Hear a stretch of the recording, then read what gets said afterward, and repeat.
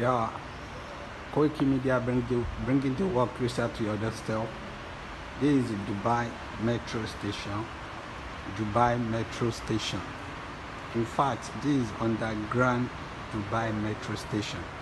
Imagine, I don't think we have any reason not to have something like this in Nigeria, because when we talk about resources, we have everything.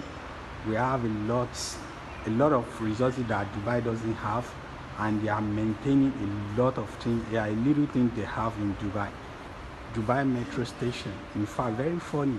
When you enter when you enter inside that metro, in fact, no driver is an electronic train. No driver driving it.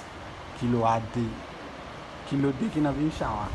Àwa náà ní ilé tó jù báyìí lọ nílẹ̀ wa. We can have more than this. We have a lot of resources. We have human. When we talk about human power, we have it in our place. We have it. Kí ló dé ẹ̀yin ọmọ Yorùbá ẹ jí ẹjọ́ nítorí Ọlọ́run ẹ jí ẹ wo metro station ẹ̀yin ẹ wò imagine kí ló dé, this is underground.